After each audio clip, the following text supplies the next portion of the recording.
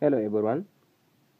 Today we are going to be discussing about encephalitis, and this encephalitis is very common disease actually. So let us begin. So encephalitis actually, let us start by defining the term. So definition.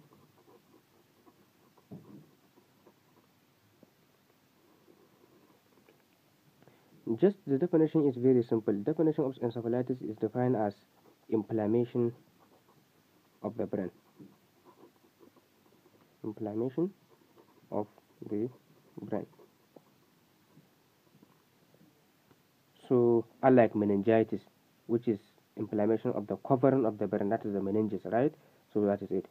And then let us see, there are many etiologies actually that causes this meningitis. That there are many factors that causes it. One of the factor and the most important and the most common cause, when we say etiology, most common cause is actually viral infection. Viral etiology.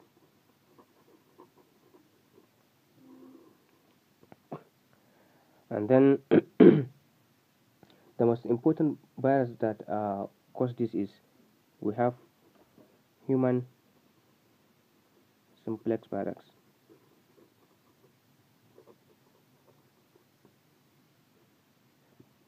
Sorry, herpes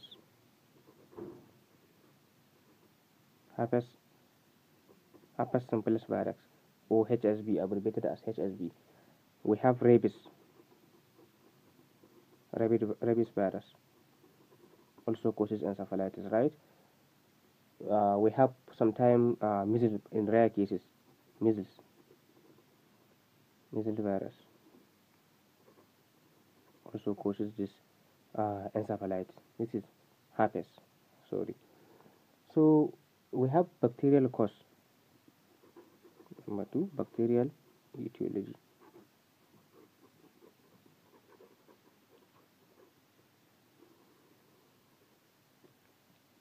Bacterial etiology actually. Then the bacterial etiology occur also this rare occasion like mycoplasma.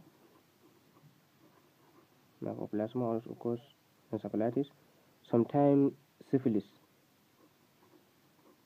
That is tertiary infection if it involves the central nervous system. Then number 3 we have protozoal infection. Protozoa.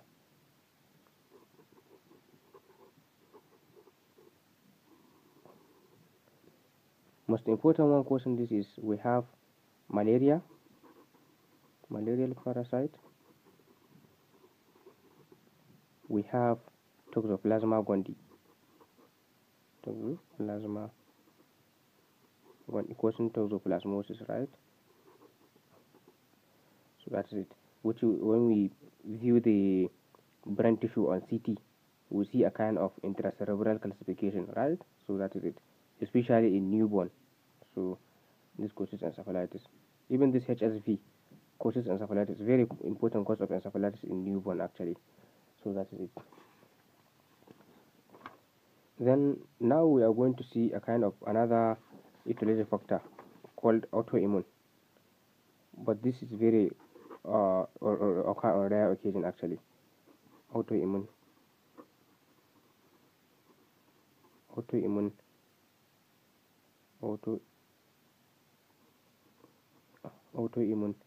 factor. So in these autoimmune factors actually autoantibodies are made against a kind of receptor in the brain called N-methyl D-aspartate receptor, NMDA abbreviation. So antibodies are made against these receptors actually. It's a kind of glutamate receptors actually. So excitation, this is a receptor that glutamate come and excite actually. So it's a kind of excitatory receptor actually. So a kind of antibodies are made against this receptor, so causing an inflammation and then eventually encephalitis, right? So the antibodies are called anti NMDA. And the individuals that have this autoimmune disease, that is autoimmune encephalitis, are also susceptible to ovarian tumor, actually. Tumor susceptibility.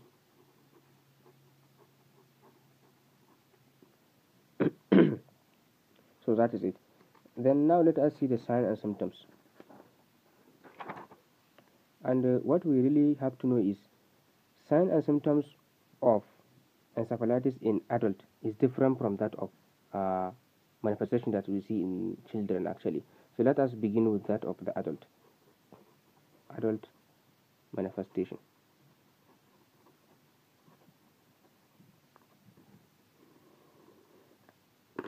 In adult manifestation, actually, we have fever, we have headache. The patient will be complaining of headache. Then we have confusion. In some cases, seizures. So that is it. While in children manifestation, the symptoms are kind of, because in some children, for example, infant don't have the mouth to actually say I'm having headache or whatsoever, because he can't talk, right? So in most cases, the symptoms are a kind of some non-specific symptoms, actually. So the symptoms are a kind of irritability,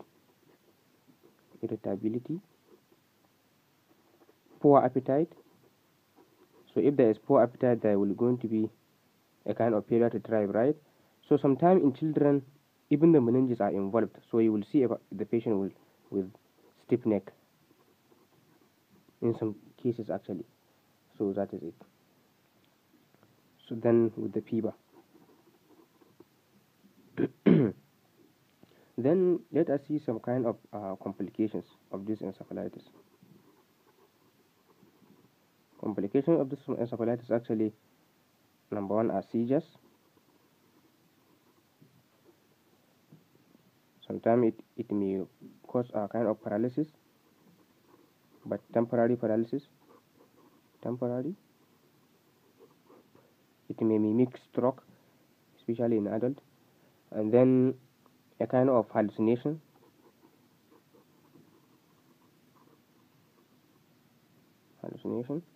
And then in some patients, especially if they are elderly, they may later in life they may a kind of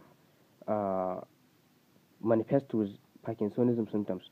So this complication is called post-encephalitic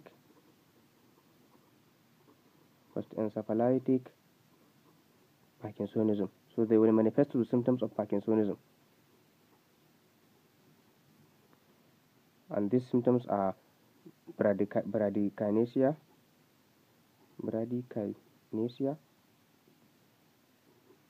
and then rigidity, especially cogwheel rigidity, and then instability, postural instability,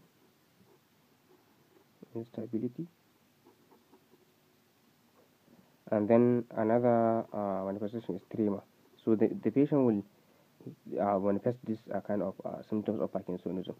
So you really have to ask the history of encephalitis. Maybe it is not the real Parkinsonism, actually. So that is it. So now let us see the diagnosis. The diagnosis of this encephalitis is actually a kind of clinical diagnosis. Diagnosis is clinical based on symptoms. But for us to confirm the diagnosis of encephalitis, we have to do some kind of laboratory test, like lab test, like lumbar puncture for CSF analysis,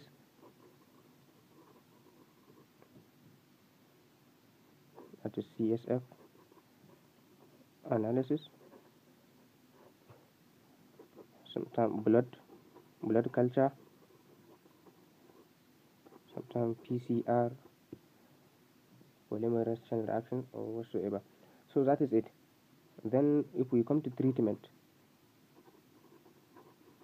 sometimes even CT can be used if we suspect especially if it is a newborn. If you are suspecting the encephalitis to be caused by toxoplasmosis actually, so because there is a kind of intracerebral calcification. So that is it. And then the treatment depends on the etiology. If you suspect the etiology is due to virus, then antivirus has to be given. If bacteria, then antibacterial. Steroids are very, very important. That's to reduce uh, the inflammation.